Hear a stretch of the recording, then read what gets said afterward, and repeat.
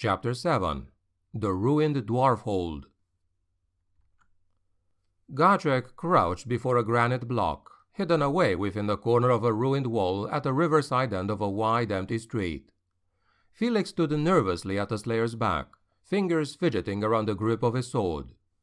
The buildings were constructed in what he had come to think of as the dwarfish fashion. Massive blocks laid atop each other with such expertise and precision that there was no sign of mortar, and by Mansleep's haunting light it was next to impossible for a human eye to discern the joins. There was an eerie stillness about this place, a graveyard serenity that the faraway murmur of the river could not detract from. It was impossible to stand here, surrounded by such age, and not wonder at the forgotten lives that had touched it. Who had they been? What had they done? Did anything of them survive in the world he knew? The romantic in him, perhaps, staring into the cosmos and praying for some sign of stability. The minds of men were not built to consider such sweeping timescales as this, the kind which diluted the thinker's bloodline to water and eroded his most enduring legacy to dust on the wind. To stand here was to be forcibly reminded of one's place and prominence in a world already steeped in history. Felix wondered if Karl Franz or Magnus the Pious, or even Sigmar himself, would have felt the same way in his shoes. The thought should have probably shamed him for its boldness, but for some reason it did not. Do you ever feel that we're on the wrong side of history? No. Felix smiled weakly, glancing over the shoulder to the prick of light and occasional voices from the camp across the river. He could smell cooking oats. His stomach tightened with hunger. Some other disturbed sense made him shudder. Doesn't all this make you wonder about the people who lived here? Will this be us one day? Is this what will be left of the Empire if we fail? Middenheim won't look nearly so pretty in 5,000 years. Felix examined the ruins with a new perspective. Could they really be so old? Now that he was looking at them in this way, he recognized that this town had none of the features he had come to associate with dwarfish settlements. There were no gyrocopter towers, such as the dwarves used for swift communication and provisioning of isolated outposts. He had seen none of the great stone bastions used for housing cannons. Felix knew that the dwarves had taught the secrets of gunpowder to men, and helped to found the engineering schools that, as much as the colleges of magic, had made the Empire the force it was. Felix clung sadly to that final thought. Was it possible that there had been a time when even the dwarves did not possess this knowledge? It seemed difficult to believe. Although it did make sense intellectually, he had simply assumed that dwarves were gifted with an inherent racial understanding of such secrets.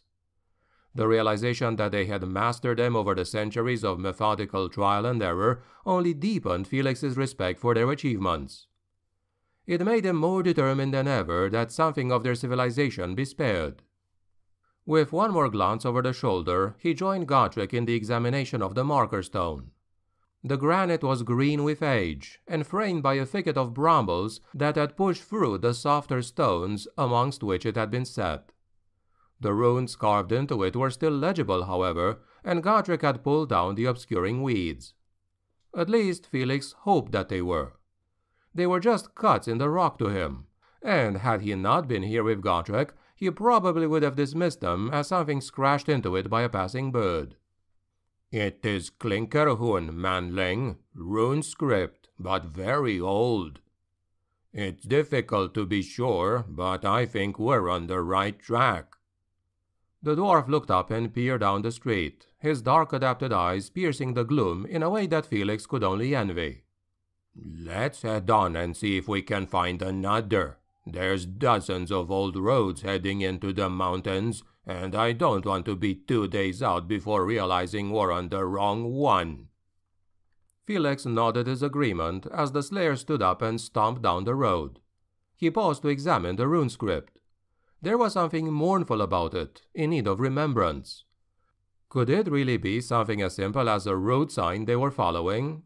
Empirestrasse, Middenheim, 125 miles? The outlandish thought made Felix smile as he turned away and after his former companion. It felt good to have a destination again. It was something to cling to, and that was a hope of its own kind. Their footsteps echoed in the ruins. Gotrek was actually being cautious, Felix realized, but even so, his hobnailed boots scratched at the stillness like climbing pitons on bare stone. Felix glanced over his shoulder, convinced for a moment that he had heard the footfalls of another moving in parallel through the ruins. He dismissed it as the work of his imagination. Either that or his own too loud footsteps rebounding back at him. His mail shirt no longer seemed entirely adequate as he drew his cloak over his shoulders, as though the ragged Sudanland wool was a welcome layer of added protection for his back. Felix held his sword a little more closely than he had before, matching the slayer's shorter stride so that their feet hit the road in unison. There was loneliness here, of a kind that he had not seen elsewhere, not in the misted swamps of Albion, nor even the lifeless sands of Nehekara. These ruins were steeped in it, like stones in the desert which had absorbed all the heat all day and now radiated it at night. He mentioned the feeling to Gotrek. Even in my people's golden age, when Karazakarak could put a throng of 50,000 upon the field and not suffer one less hammer at their forges, there were not but a few thousand here. They made a go of it. They were dwarves, but they left in the end. Felix strained his eyes into the dark that filled the crumbling relics on either side, as if by willpower alone he could make them see as well as Gotrek's could. His imagination populated the shadows with goblin raiders, charging through the streets on their wolf mounts while dwarves screamed and their city was looted and burned. But Felix couldn't see any obvious indication of battle damage. Skaven, perhaps. His heart beat a little faster at the thought of that vile, duplicitous race. He did not think himself a hateful man or a coward, but he hated and feared the Ratmen more than any other horror he had encountered. They were poisoners, assassins, and saboteurs. They had murdered his father, nearly killed him more than once, and, but for a fortuitous twist of fate here and there, had nearly brought down the Empire long before now. Even in failure they had burned half of Nuln to the ground and destroyed the gunnery school. He thought back to that third set of footsteps that he had convinced himself were just his imagination. By Sigmar, he prayed, tightening his grip on his sword, let it be Skaven. What happened?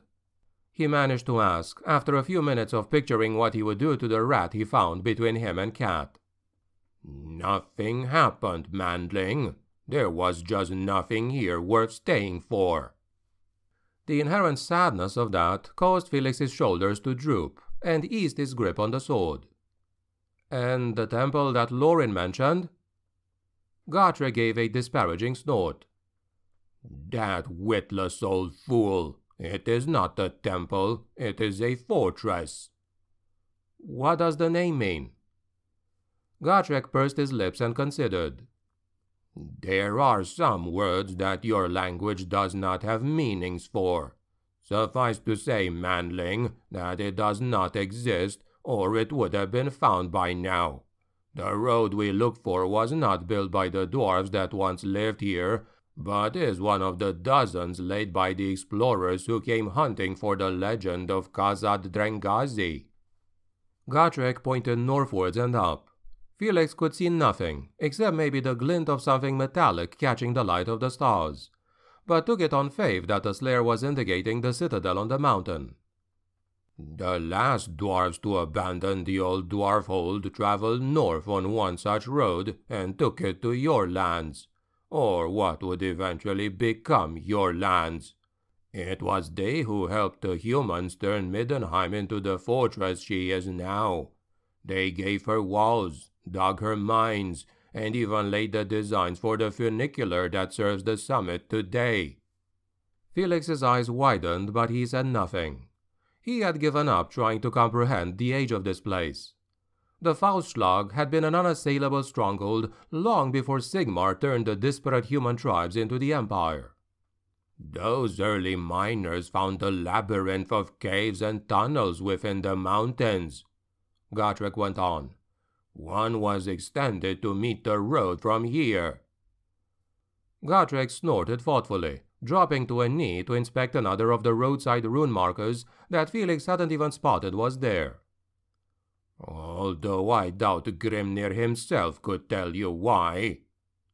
So that was how Gotrek planned to pass under the chaos hordes which undoubtedly besieged the city of the White Wolf and get inside. A gust of wind from the north carried an eerie moan in the ruins. Dare he even hope? Was that wise? Building a back door into your fortress, I mean? Who else could stumble upon these same roads? Gotrek scraped moss from the marker with his thumbnail and grunted. Impossible. Felix wished he could be so sure. Before he could open his mouth to seek further reassurance, Gotrek raised his hand for quiet and sniffed at the air. Gotrek licked his finger and held it up to find the wind, turning in its direction, north, down the street, and glared into the dark. Felix bit his lip, sword raised. What is it? Quiet. I thought I smelled something. The dwarf turned to Felix, who shook his head. He still had the smell of cooked oats in his nose, and he suspected that even had he not, it would have been difficult to detect much beyond the gentle reek of his own unwashed clothing. I told you, you wanted Kolya, he murmured. He's good at this kind of thing. The Kislevite had formerly made his living hunting monstrous game across the Troll country and the Goromadny mountains, trading the prized carcasses with the Kurgan-speaking tribes dwelling there. He didn't have an old man's tired eyes or aching joints, nor did he have the same need for a bedroll and a fire and a cupful of gruel that Felix did. More importantly, he was Gotrek's rememberer now, and his place was surely here. Was it the man's laxity or Gotrek's conscious choice that had Felix here in his stead? The slayer muttered gruffly and then fell silent, standing up and crossing over the road as if Felix hadn't spoken at all. Over here, manling. Gotrek's lowered voice called back from under the shadows. I don't think we're alone. Gustav Jaeger and 2 Free Company men in soiled burgundy and gold overlaid with plate armor and cloaks crunched around the footprint left in the soft mud. It was a little bigger than a man's. Gustav sank his finger into the print, eyeing the rushing ribbon of pearly white froth that roared by them. He had a strange notion to taste the muck on his finger, but resisted and shook his hand dry with a scowl. He was being watched, judged, and it was making him jumpy. What are you thinking, friend Gustav? I'm thinking I'm not gonna be sleeping tonight. Kolya grinned and squatted down the opposite side of the print, tracing it with his finger as though mentally mapping the shape. The shells and pebbles tied into his coat by colored ribbons bounced softly off one another as he moved. The square patches of hemp that made up his clothes were gray in the dark, but no less bright by contrast to their surroundings. A freshly drawn henna in the style of a horse glittered with a faintly metallic tint from his forearm. He stood, planting his own foot in the mud beside the print and backing away to examine it. Larger than mine and heavier. See how deep is compared to mine. Gustav studied the print intently. He was no tracker. He had peppered Kolya and these men he was expected to lead with questions on the topic, but there was no escaping the fact that he had never traveled anywhere without the aid of a road and a hired guide until the Battle of Badenhof had forced him to. His skills would never be a match for those of these other men, he knew that. Men like his uncle. Nevertheless, the print looked to him to be no more than a few hours old. Some kind of monster, growled one of the men, a scarred graybeard named Sturm, with a sword across his bent legs and a half-cocked pistol in hand.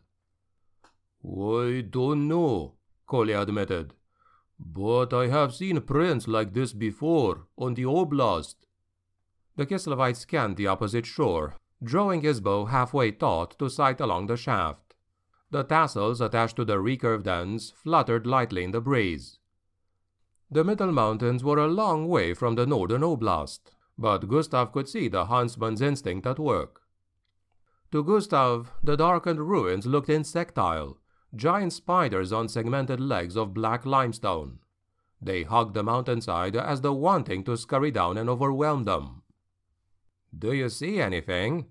he hissed. Kolya lowered his bow, brow knotted in consternation. Gustav swallowed nervously. Something that Kolya couldn't spot was infinitely worse than anything he could. "Double watch tonight," said Kolya. "Eyes on bridge, and keep distance from river."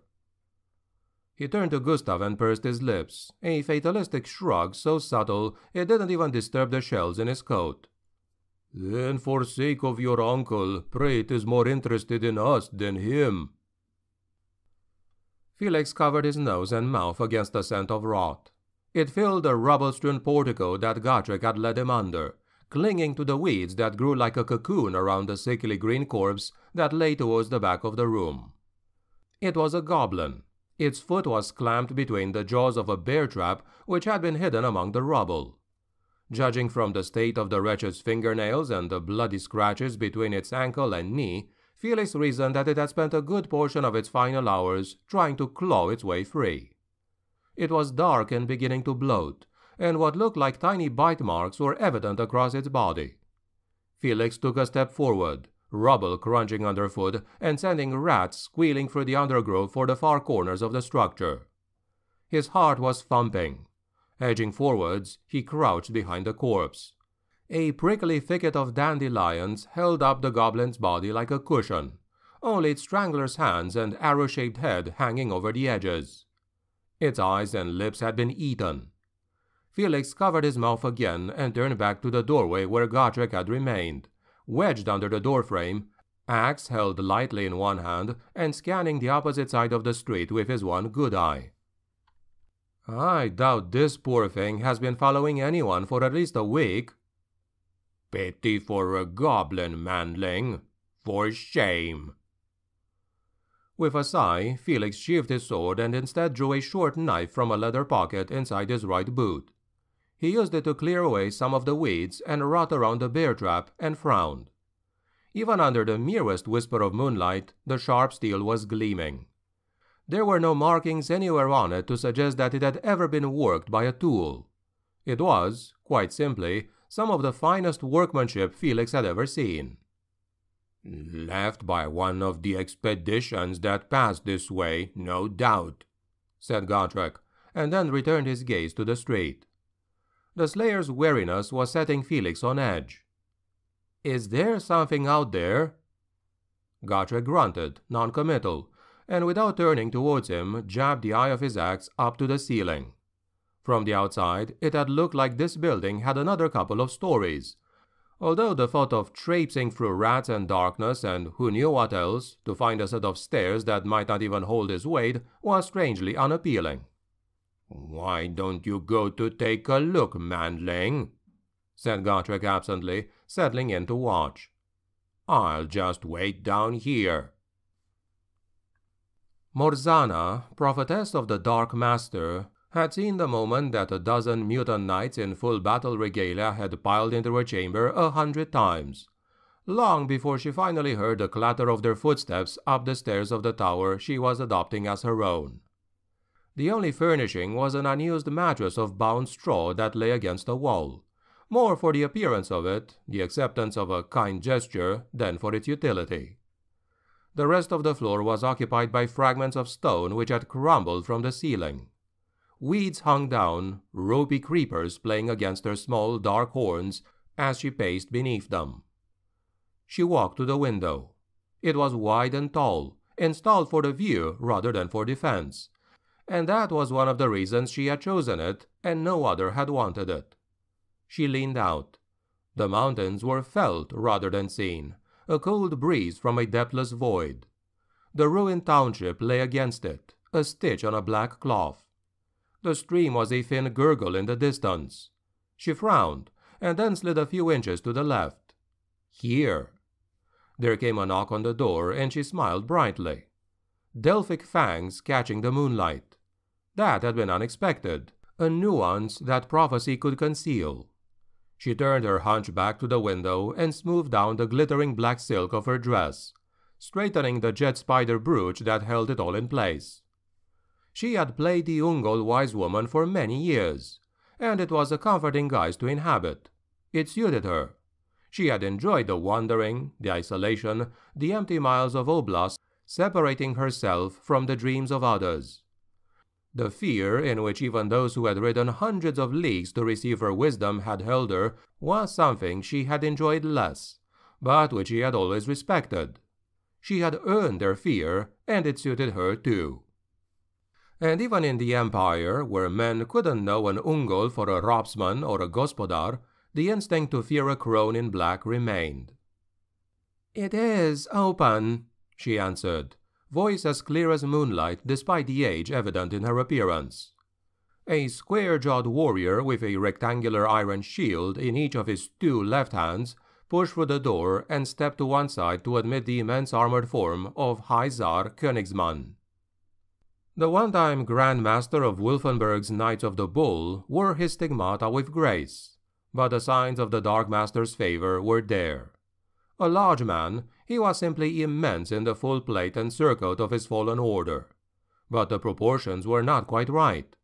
His huge chest and thick arms were oversized in comparison to his legs. His bovine nose was too flat and broad as though it had been crushed, and a thin strip of black hair was just beginning to spread out from his beard and fringe. His fearsome bull-horned helm he held under arm. "Did you have trouble sleeping, prophetess?" grunted the High Czar, nodding towards the bed.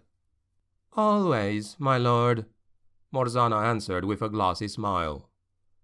"It sounded as though you were having a bad dream." Morzana sighed. In her mind's eye, she saw a dark Templar, the rupture in his breastplate where it would be, the blood that would dye his white surcoat red. "It was not mine." Königsmann grunted again, as men did in the presence of one who saw their futures more clearly than they saw their own past, taking his helm in both hands and rolling it between his palms. As he did so, the knights, promised by prophecy to Morzana, piled in. Moonlight glittered across their bared blades, lifted the white from the black on the once proud tabards of Ostland's boldest. Horned helms and fiendishly spiked knee and elbow guards tangled the slender spaces between them like branches in an ancient wood. And not all of them were components of the warrior's armor.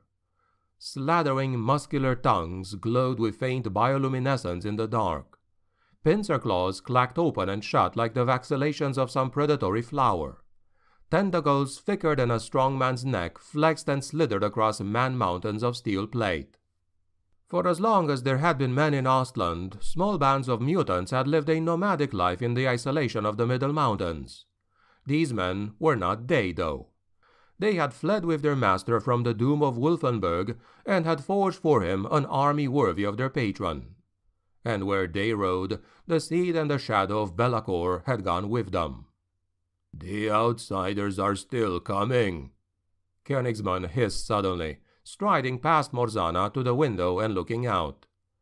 The Dark Knight scowled, stiffly lowering his helm to the weathered window ledge. The alpine wind ruffled his beard and drew goosebumps from his darkening, demon-touched skin. "Is it him, the mortal warrior that can strike such terror in a god's heart?" Morzana closed her eyes, summoning the image of a flame-crested dwarf and a handsome swordsman in a red cloak to her mind. An almost maternal warmth filled her. She didn't know whether this particular vision was present, past, or future, for this pair had touched her life at every stage. But for them, Morzana wouldn't be here at all, for she could still see the doomed world in which Morzana the child had perished in the purging fires of Mordheim.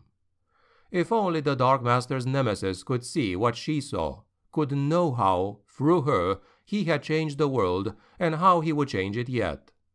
His destiny illuminated the heavens like a star, and gods and men alike ignored it at their peril. "He is Wanderer," she whispered, opening her eyes and banishing the vision from her mind. "He is Warrior and Demon Slayer. His fate will shape the world and others beyond it. He is to be the Dark Master's downfall." "And he wishes to escape this destiny?" Morzana parted her lips into a soft smile of devil-spine teeth. How was it that everyone bar her continually misunderstood the nature of fate? It was not an arrow that struck at random and could be avoided with luck. It was what would be. It was what had to be. If anyone has the power to try, it is him. If anyone has the arrogance to believe they can succeed, it is him. Very well, said Königsmann heavily. We'll take their scouts while they're separated, and then hit their camp while they sleep. Spread the word. He jabbed his finger into the double-shielded knight's breastplate. Command the ambush personally. The Dark Master will arise. Aye, my lord, said the knight, marching from the chamber and taking half of the warriors with him. Can you tell me any more of how we will triumph? Asked Königsmann, turning to Morzana. Triumph, my lord? Morzana asked coldly. In her mind she already saw the ruptured breastplate, the blood on white. There was another reason she had selected this tower to be her quarters, despite suffering neither cold nor fatigue.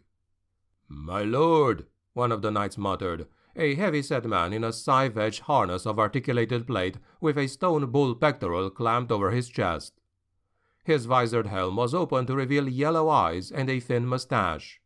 He scratched at one side of his head, mirroring something that had appeared in Königsmann's. It was a red dot, the tip of a lance of light that, from the angle, appeared to originate from a higher tower or possibly from the mountain itself. That she did not know. With an irritated expression, the High Tsar bent his head and swatted at the dot. His hand passed through it. The dot danced unperturbed over his temple. "You were kind to me, High Tsar," said Morzana. "You deserved a more caring master." The thunderous report of what sounded like a small cannon rumbled through the ruined township just as Felix threw his shoulder into the pine door for the third and final time and burst through onto a viewing platform. It looked like it had been a belfry. The walls were open on all sides except for narrow corner supports which held a tiled roof.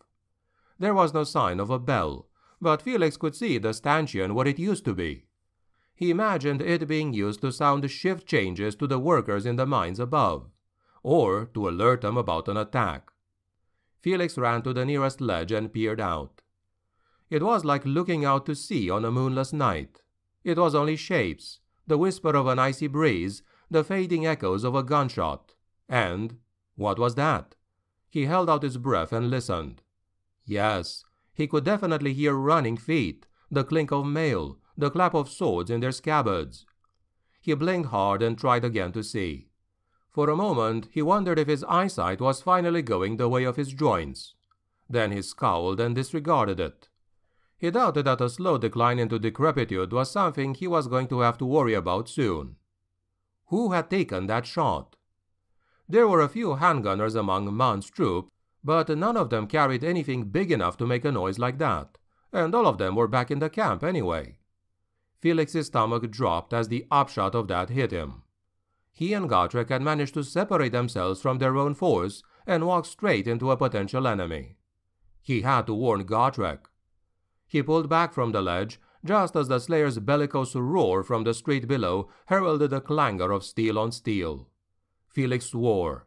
Gotrek had sent him up here on purpose to get him out of the way. He clutched his sword and turned to run back the way he had come. Damn that Slayer, and damn his oath.